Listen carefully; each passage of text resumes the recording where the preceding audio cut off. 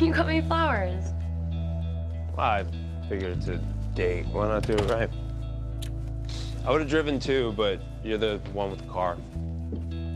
You know, you'd think that for someone who was around when the car was invented that you'd have one. Oh, I have one. I just never drive it. You know, it's not too late to cancel. Why would we do that? I don't know, it just seems surreal. Like maybe we weren't meant to get to the normal part. That's exactly why we're gonna do it.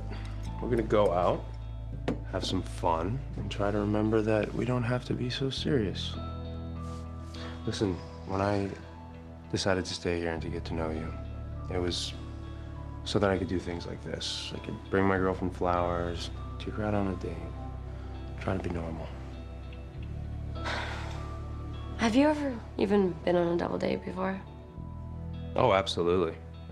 72, having the twins. What? Yeah, playmates. I got Miss June. Are you serious? Miss Summers? Yes, hi, Pearl. Hi, this is my daughter, Annabelle. Of course, Jeremy's friend. Nice to see you, Miss Summers. Oh, Jenna, please. This property was in my brother-in-law's family for generations. It's one of the original structures in Mystic Falls. It used to be one of those old-fashioned drugstore thingies. An apothecary? Yeah. You don't say. Sorry if it's musty. No one's been in here for months. I'll use my imagination. Annabelle? Coming, Mother.